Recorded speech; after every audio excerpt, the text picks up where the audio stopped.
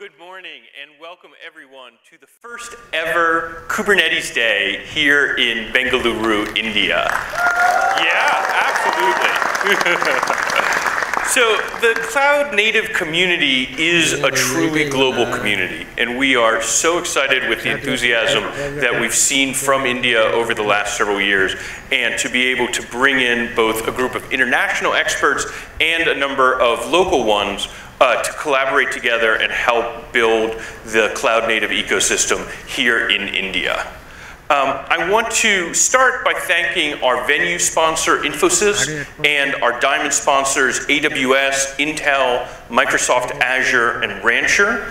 Our platinum sponsors, DigitalOcean, IBM, Red Hat, SUSE, and our gold sponsors, InfraCloud, Intuit, OpenEBS, and our silver sponsors here.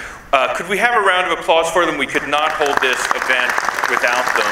And I really do encourage you during the breaks, during lunch, to please go by their booths and talk to them. They all have a number of fantastic offerings in this space and a number of programs that they'd love to talk with you about. I want to specifically call out, though, before I go forward, from Infosys, Guru and Ben Hers, and from JFrog, Raj, who's on the CNCF board, is from India and helped facilitate all of this. So it was really, those three folks have just been instrumental in putting this together. And one last thank you is for the Linux Foundation and CNCF event staff, Megan, Colleen, and Jennifer. So much work went into this event on the security and the signage, all of which got reprinted last night.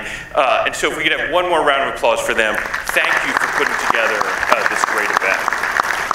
Okay, so I just want to do a very brief introduction on the Cloud Native Computing Foundation, what we are and how you can work with us, and then I'll be thrilled to pass it on to the experts.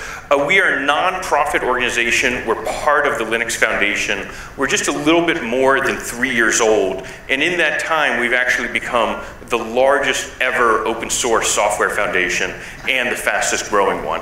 I think everybody here has heard of Kubernetes. It's in the name, but you may not be aware that CNCF actually has 5 graduated projects: Kubernetes, Prometheus for monitoring, Envoy as a service proxy, Core DNS for service discovery, and Containerd as a container runtime.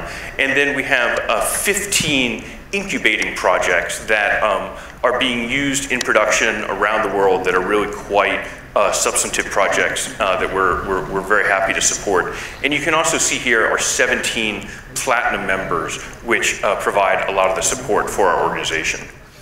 Now, we have a project maturity model, and we talk about the crossing the chasm chart to say that the graduated technologies that we host are suitable for companies of all size. And we really say that 2018 was the year that Kubernetes crossed the chasm and moved from the early adopters into the early majority.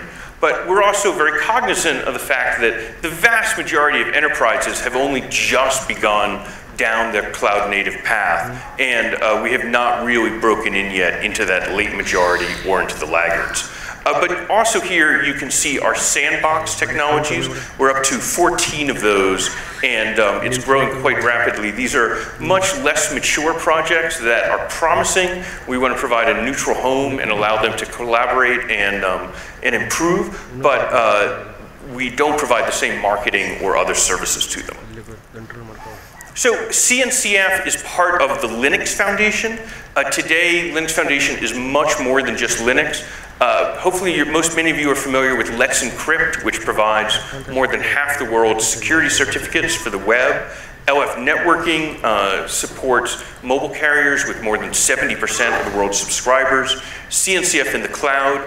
Automotive grade Linux is shipping in all new Toyota cars and another number of other manufacturers.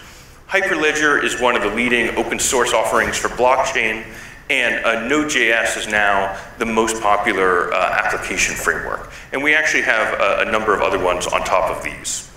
Last week, we announced a new program that I think I want to make sure folks are familiar with and take a look at. It's called Community Bridge. You can learn more about it at communitybridge.org. cloudnative.org.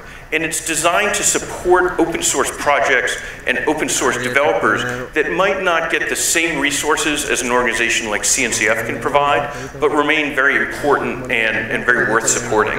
And so one of the first things we're doing is a Patreon-like funding service, except that rather than charging 10% fees or 13% fees, the Linux Foundation is charging 0% fees for the first $10 million to pass through the platform.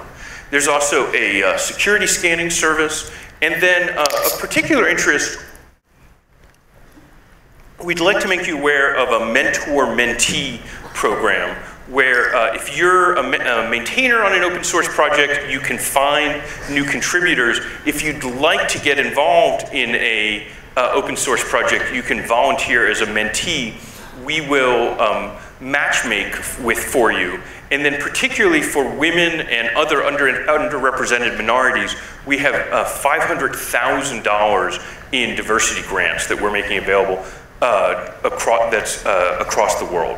So please take a look at this. It's a very exciting program. It's in closed beta for just another 10 days or so, and then it's gonna, but you can sign up now and say you want more information, and then it's gonna open up widely.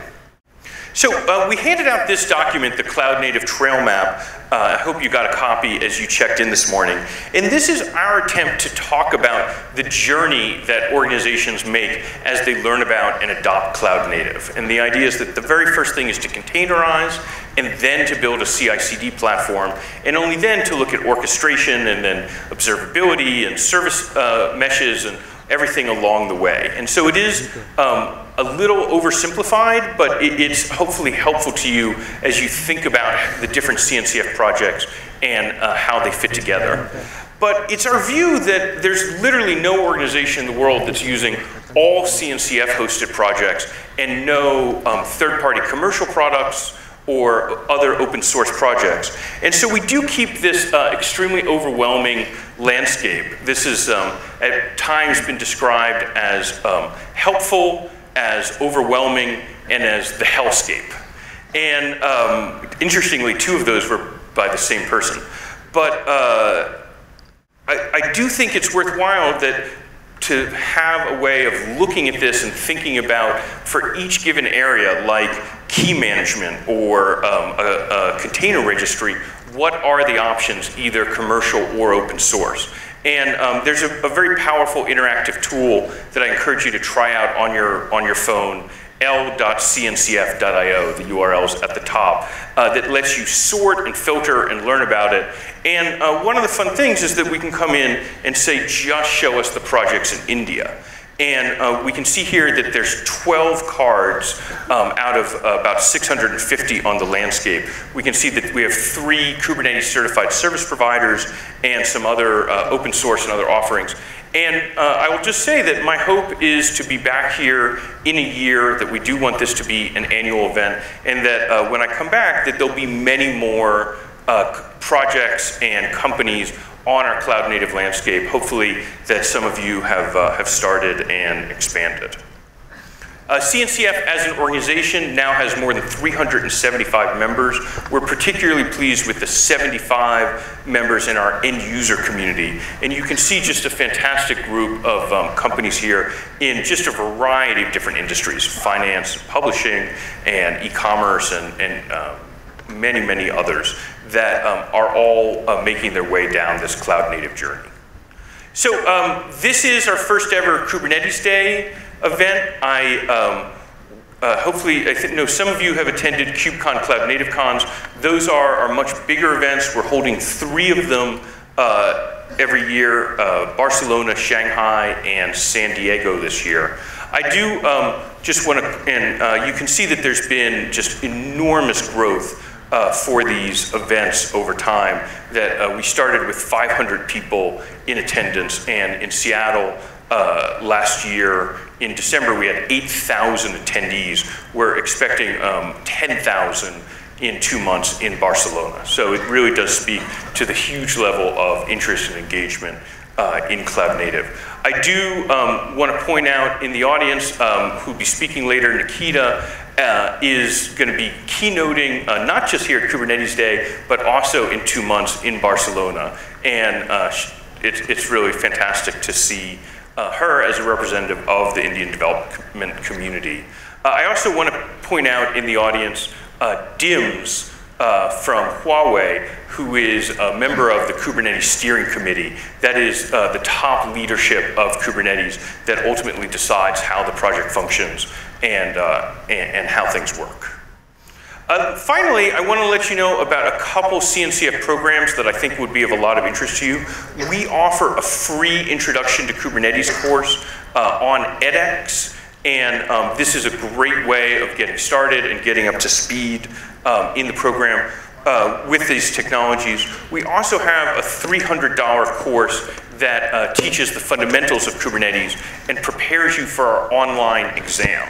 And that exam is called the Certified Kubernetes Administrator. We've already had 6,000 people take it. It is not a multiple choice exam. You're actually given 7 different clusters over the course of 3 hours, and you have to configure them or debug them or set them up. And it's a real demonstration of your proficiency. We also have a Certified Kubernetes Application Developer, which is focused on people who are designing and building their applications to run on top of Kubernetes. And that is a 2-hour exam that, again, is extremely practical.